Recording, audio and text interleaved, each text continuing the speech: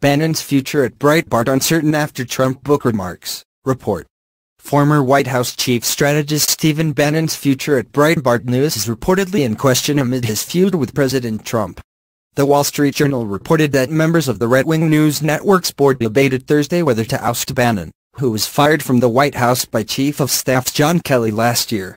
Rebekah Mercer, a member of the board and a prominent conservative donor, distanced herself from Bannon in a statement. "I support President Trump and the platform upon which he was elected," Mercer said, as reported by The Washington Post.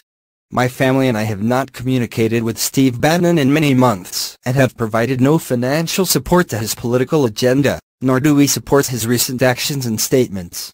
News of Bannon's possible departure from the conservative news outlet comes hours after White House Press Secretary Sarah Huckabee Sanders called for the news network to look at the possibility of separating from him. "I certainly think that it is something they should look at and consider," Sanders said at Thursday's White House press briefing. Bannon is in danger of losing control of Breitbart News as well as his hosting gig on the news network's daily radio show on SiriusXM. Breitbart News Daily, a source familiar with the situation told the newspaper. The former Trump aide rejoined the show as a regular host in December. Trump put distance between himself and his former senior aide on Wednesday after excerpts from an upcoming book, Fire and Fury, Inside the Trump White House, by author Michael Wolff, were published in The Guardian and New York Magazine early Wednesday. In the excerpts, Bannon called treasonous a 2016 meeting that Donald Trump Jr. took in Trump Tower with a Russian lawyer under the pretense of obtaining dirt on Hillary Clinton.